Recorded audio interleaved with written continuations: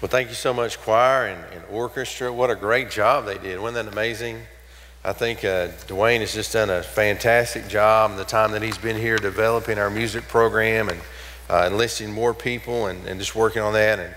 And we're receiving the benefit from it today and other days as well. So it's great to see that. Today we're going to be in the book of Exodus. Last week we looked at Exodus chapter 5. And Exodus chapter 5, we kind of got a glimpse of the nation of Israel being in bondage in Egypt. And the book of Exodus really kind of divides pretty evenly between two sections. There's the first part where they're in Egypt and there's this showdown between God and Pharaoh, and then God's people are brought out of Egypt. And then there's the second half of the book, which really focuses on God's revelation to Moses and giving the directions for the tabernacle that was to be built. And so today we're in Exodus 31. We're looking at one of those sections dealing with the tabernacle. So the tabernacle was the precursor to the temple. It was the mobile, movable version of the temple that was first constructed. And it was a tent. It was a very immaculate, elaborate tent, massive in size, but nonetheless it was a tent. And as the nation of Israel moved through the wilderness and moved on into the promised land, it would go with them everywhere that they went. And God's presence dwelt in that place. I think sometimes we have trouble understanding the Old Testament passages and what some of the Old Testament people were dealing with, because we are so familiar with the New Testament and the fact that we know what all the sacrifices pointed to, that's Jesus. And we have experienced the benefit of Pentecost and the Spirit coming and living and dwelling among us, that we forget that people did not always have this complete understanding and knowledge, nor did they have our experience with the Holy Spirit. And so in the Old Testament days, prior to Christ coming and dying on the cross, prior to him rising from the dead, and prior from the Spirit coming, the Spirit would move at times. The Spirit would come upon leaders to empower them. But people did not experience the indwelling presence of God like we experience it today. God dwelt in the tabernacle and then later in the temple. And so when we begin to think about the tabernacle, we can't relate it today to the New Testament church building. There's not a correlation there. For today, you and I, as believers who have been born again and indwelt by the Holy Spirit, we are the temple of God. The Bible says this in multiple places in the New Testament, that we are the temple. And so when we begin to understand that the tabernacle had such a central place in the life of these people, because it's the only place where God dwelt. God was one step at a time throughout history undoing all that was lost in the fall when Adam and Eve sinned against God. Remember, Adam walked in the garden with God and talked with God. He saw God. But sin destroyed all that intimacy. Sin destroyed all of that fellowship. And so God was one step at a time restoring this to us. And as the tabernacle was built, this was one of these phases in God's movement, in which the tabernacle was built and the Ark of the Covenant was placed inside the Holy of Holies and on the mercy seat on the very top between the wings of two cherubim, two angels. God's presence dwelt. And so for the first time since the fall, God came and physically dwelt among the people. Now, the extraordinary thing that we're looking at today is that God used two ordinary men to construct the tabernacle. two very ordinary men that God gifted with extraordinary abilities, but those gifts came from God, not from them. God used these two men. And I think if you read the Bible, you'll see a pattern from beginning to end. Is that God, who has so much ability, he can speak and bring the world into existence. The same God chooses to use us. He chooses to use us for his purposes in the world. He chose these two men that we're going to look at today, Bezalel and Aholiab, to build the tabernacle. Later, he would choose men like Isaiah and Jeremiah to be prophets. Later, he would choose men like Matthew, Peter, James, John to be apostles. And today, God is still using people. The way that God works, we see it all throughout Scripture, is that God appoints people. God calls people. And he invites us to join him in his work.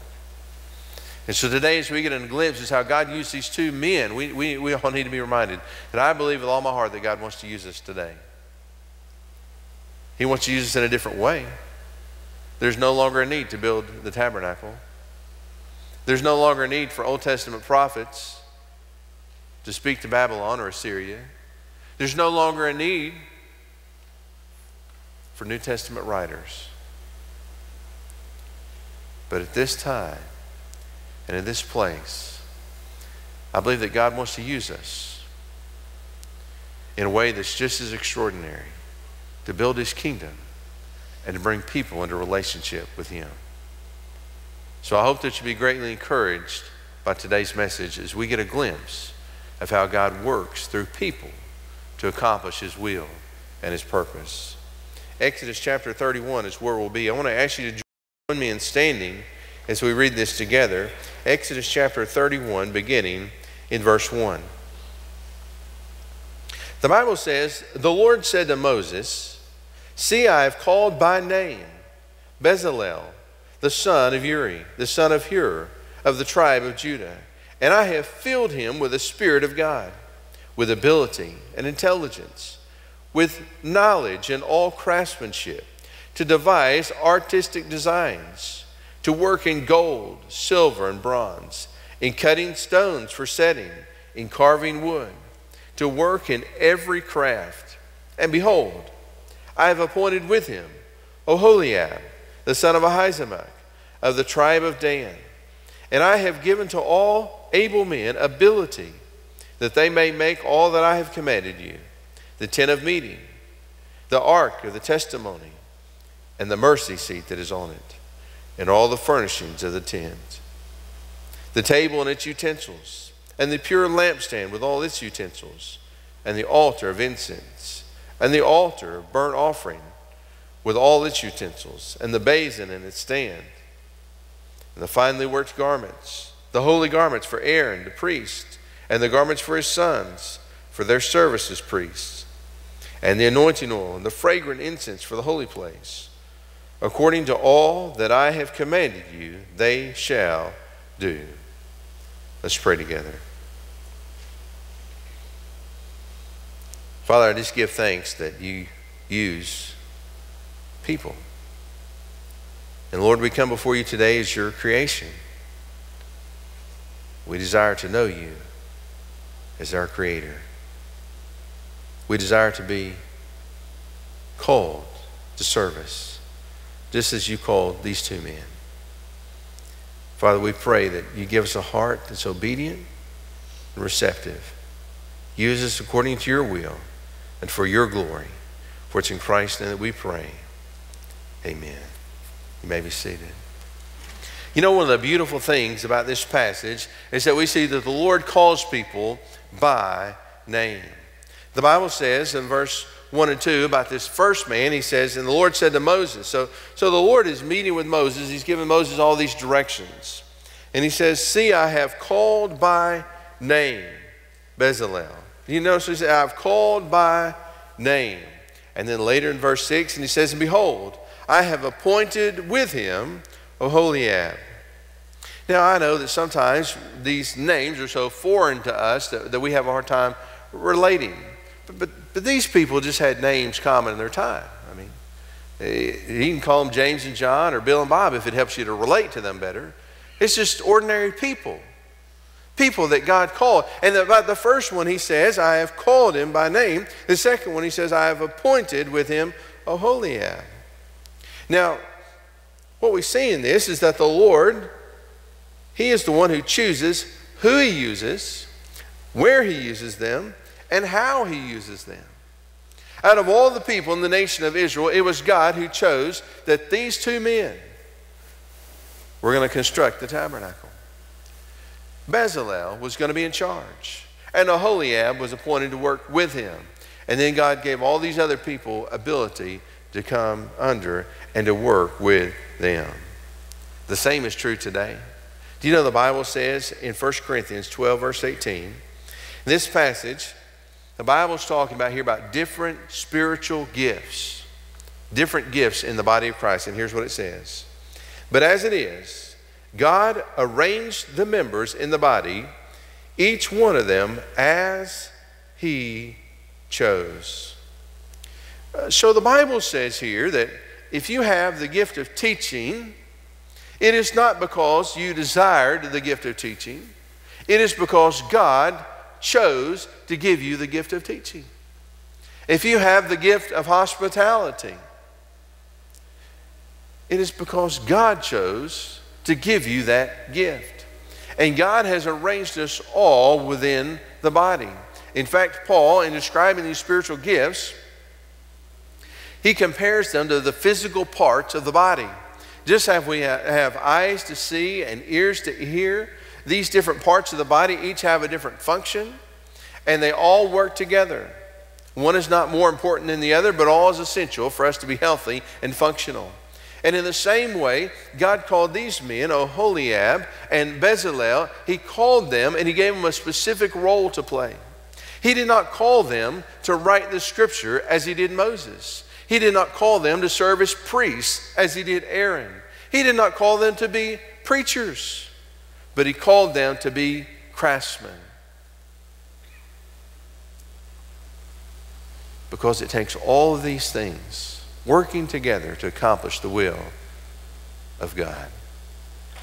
And we see throughout Scripture that it's God who calls. He says that he called Bezalel and appointed Oholiab. Two different words to describe the same process. It means that God chooses whom he will use, how he will use them, and where he will use them. It is God who chooses. I fear today that we've lost a sense of understanding of God's call, especially as it comes to vocational ministry. I have people who constantly ask me about this, and young men who are struggling to try to figure out, is God calling them to ministry? And I have the same advice to all of them. I always tell them, if you're not sure, don't worry about it. If you can go home, sleep at night and rest, go sell insurance, build houses, whatever it is that you want to do, if you can do that and be at peace, then go do that. Because I've never seen anybody that God called and used in a tremendous way that had any doubt about their call. When God calls people to ministry, it's certain. It's certain. The Bible describes, one Old Testament prophet describes God's call in his life as a fire in his bones. He just couldn't be content until he had done what God had called him to do. And so when he asked the question, Pastor, do you think my son would be a good preacher? Well, not if God's not called him, he won't be a good preacher. We need to look to God for our place in his kingdom. He is the one who decides who is the missionary and who is the pastor. But you may never thought of this before.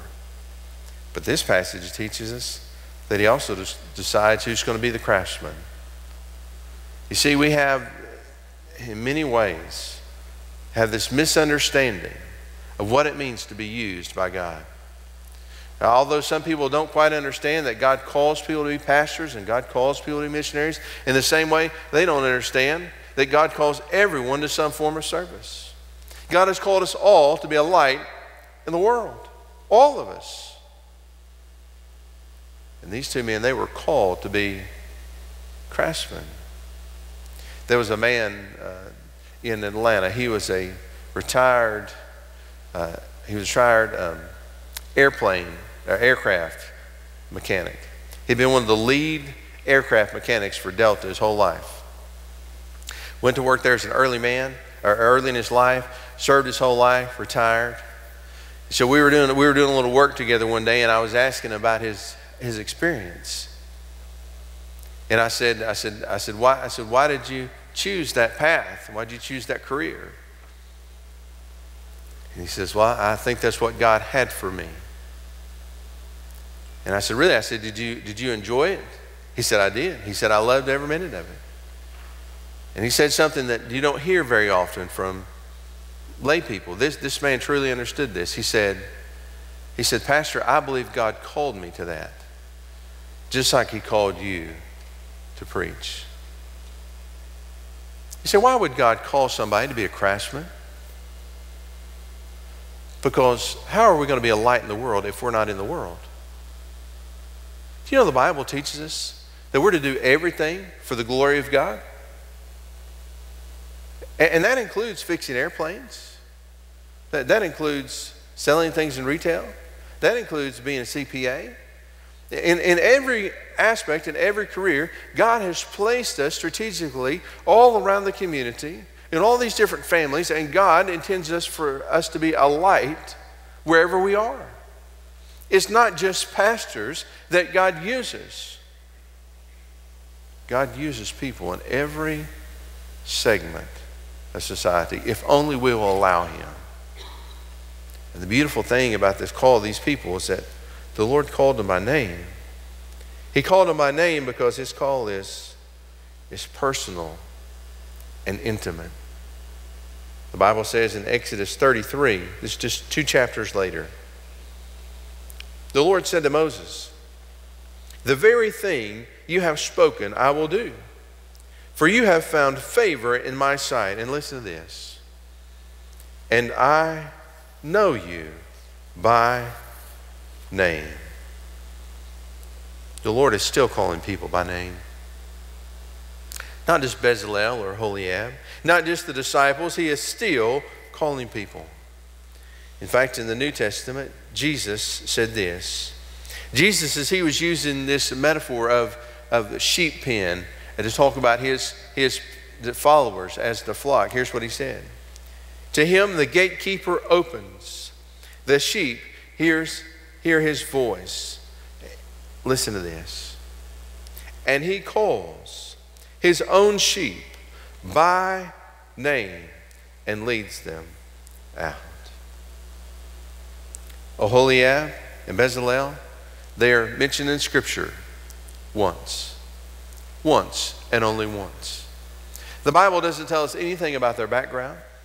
It doesn't tell us anything about them. That nowhere in the New Testament does it refer back to these men.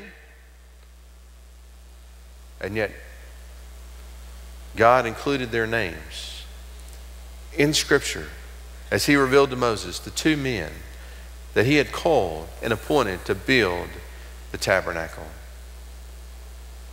Because you see, the Lord knew their name. It was intimate and it was personal. And the Lord knows your name as well. He knows your name.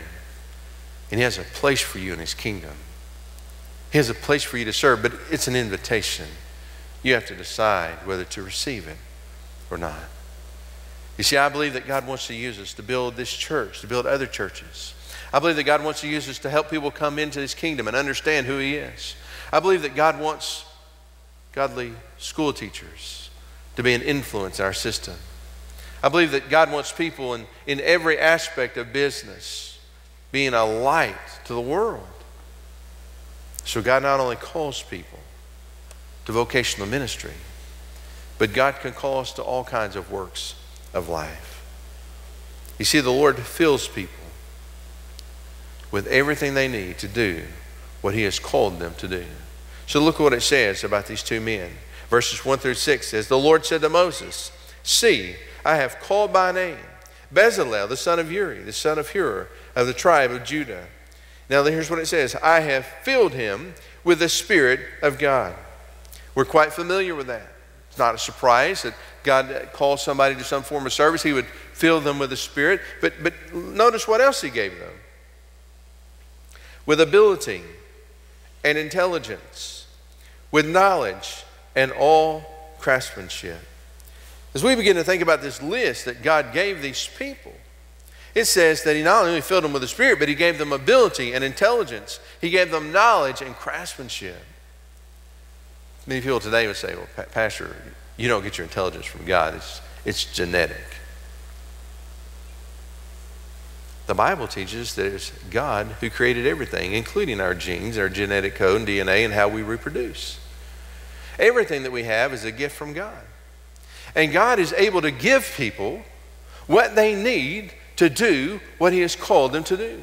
And in this case, he gave them not only the Spirit, but he gave them ability and intelligence and knowledge and craftsmanship. And so notice what he says, to devise artistic designs, to work in gold, silver, and bronze, in cutting stones for setting, in carving wood, to work in every craft. And then the Bible says in the second part of verse 6 about a group of unnamed men, and I have given to all able men ability. So when we see in this passage that God did not call these men because they were skilled, he gave them skills because they were called. They were called. I think sometimes when we think about the idea of God calling us to some area of service, whether it's a Sunday school teacher or a deacon or being a Christian influence in the mines, we think, I can't do that. I just don't have the ability. That's just too much for me. I'm not able. The truth is that on our own, everything that I just said is true on our own. God is not calling us to do something because we're so incredibly valuable, we have some skills that he can't live without. It is God who gives us all of our skills. It is God who gives us ability. God did not call Solomon to be the king of Israel because he was so wise. God made him wise because he was the king of Israel. It was Solomon's prayer as Solomon asked for wisdom. And God said, because you've asked for this, I will give you wisdom to rule my people. And so when we begin to understand this, the things that God is calling us to do, he gives us the abilities that we have to do what we need to do. I think it's so important for us to all recognize that we're all very different people. One of the tremendous flaws, I think, that many of our people that are writing in church leadership, writing in church growth, and all the evangelism, all these different areas, is that they assume that everyone is the same. And if someone is doing something over here and it's been effective, then all we need to do is imitate it over here and it'll be just as effective. God doesn't work this way. He's created us all unique. We all have different personalities. We all have different spiritual gifts. We all have different abilities. And we all have different levels of intelligence. God has uniquely created us and designed us to fit somewhere in his kingdom. And God is not calling you to be a light where you live because you're so bright on your own. God is calling you to join him in his work. And he gives us the ability to do what he's called us to do. There was years ago that a young man that God had called to preach, he had no education, he had no experience, but God had saved him. He traveled on the road in country music, had got into a drug scene, and lived very wildly, and God saved him out of that, and God called him to ministry, and he's had a heart and desire to follow the Lord in his call. There was a church that ran about 30 up in the mountains that called him to be their pastor. And I got to know that young man. As I said, he had really no natural ability and no education and no training. But God called him, and he was faithful. And I saw God use him on more than one occasion in an extraordinary way. I saw a man that preached beyond his ability because God gave him what he needed to do what he called him to do. You see, I think if we'll learn to trust God and depend upon him, he'll show us how to be a light in the world, how to do what he's called us to do. This is what wisdom is. Wisdom is applied knowledge. It's the ability to apply knowledge and understand how to respond and what to do in the world.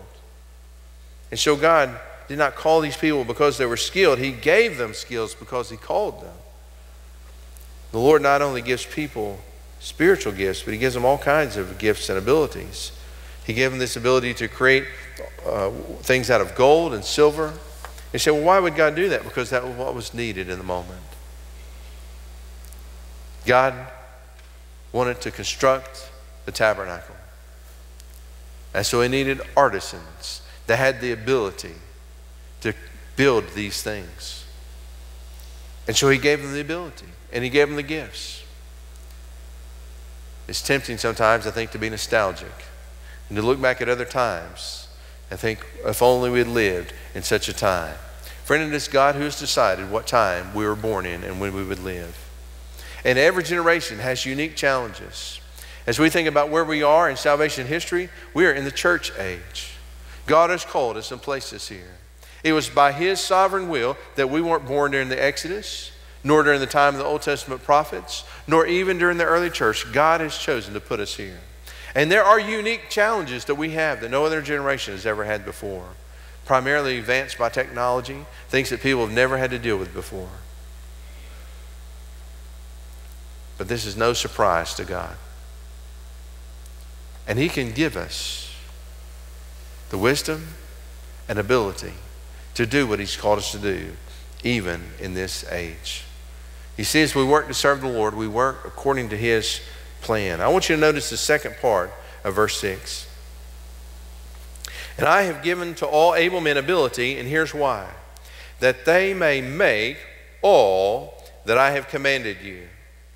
Skip down to the second part of verse 11, and it says, according to all that I have commanded you, they shall do. The tabernacle was not Moses' idea, nor was it Bezalel and Aholiab's idea. It was not their design either. It was God who decided there would be a tabernacle built. He decided what it would look like, what it would include, and how it would be built, and how it would be moved, and how it would be used. It was God who decided this. And when he called these two men to service, he called them into service according to his plan. It's so important that we understand that we are not asking the Lord to join us in our work. He is calling us to join him in his work. And so as we think about the church today, the age in which we live, the church is not our design. It's not our invention. It is the Lord's plan. Jesus said that he would establish the church, and so he has. Today the church is found all over the world. People are gathering, sometimes in beautiful buildings like this, and sometimes huddled up in homes and under trees. But wherever there are people that have been saved by God by faith, who have been filled by the Spirit and come together as a body in that local community, we have a church. And this is by God's design. And so as we think about what is our place in the church, our place is whatever place he's called us to. See, he's given us all kinds of different abilities, and he did it for a purpose. Because there's diversity in the body that we as we come together, all these gifts and all these abilities and all these areas of service, they all work together, just like parts in a machine. It's when we all work together, doing what God has called us to do, how He's called us to do it, in the place in which He's called us. This is when we see the church functioning as it should. We serve because this is God's calling. We serve on God's terms, according to His design and His desire. Friend, when we begin to understand that God called these two men, as far as we know, just ordinary, average men, Bezalel and Aholiab. He called them by name because He knew them. He called them by name to have a role in His salvation history, that these two men would oversee the construction of the tabernacle. And later He would call other men. He called Peter, who was an uneducated fisherman. He had no status in his own day. But the Lord knew his name, and He called him by name. He called him to be a disciple. And we look back through history and we see other people that God has called and used in amazing ways. And today, I believe with all my heart that God wants to use us here and in this place.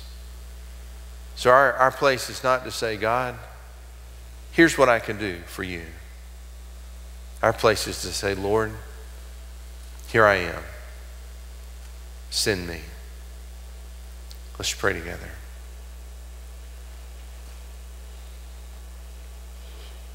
Father, I thank You that despite our sin, our weakness, our imperfection, that You choose to use us according to Your will to build Your kingdom. Father, I pray today that we would be obedient, that our heart's desire would be to seek to fulfill Your desire and Your call upon our life. For it's in Christ that we pray. Amen. As we close today, we're going to sing a song of invitation. We sing this song in order to give us a chance to respond to God. And I want you to understand this. Every single person here today, God knew you'd be here today. He knew the moment that you would be born. He knows the moment you're going to die. He knows you by name.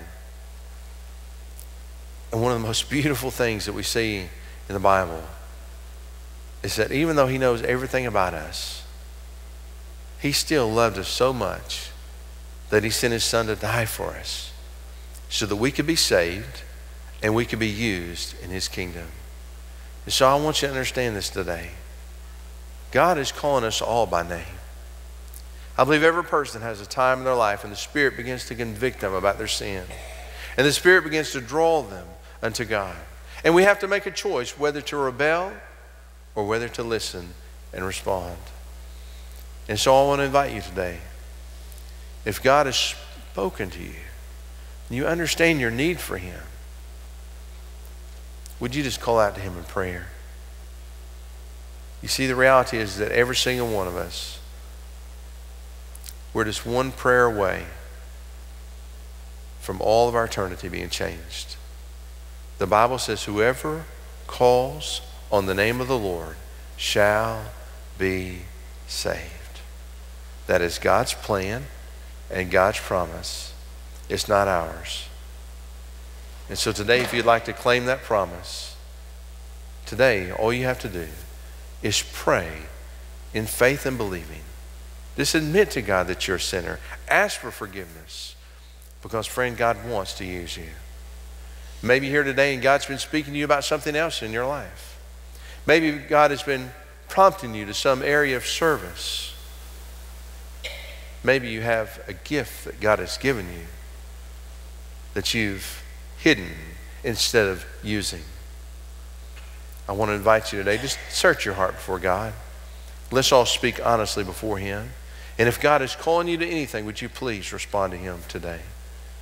If you need someone to pray with you or help you make a decision, that's why I'll be standing here at the front. Let's stand together as we sing.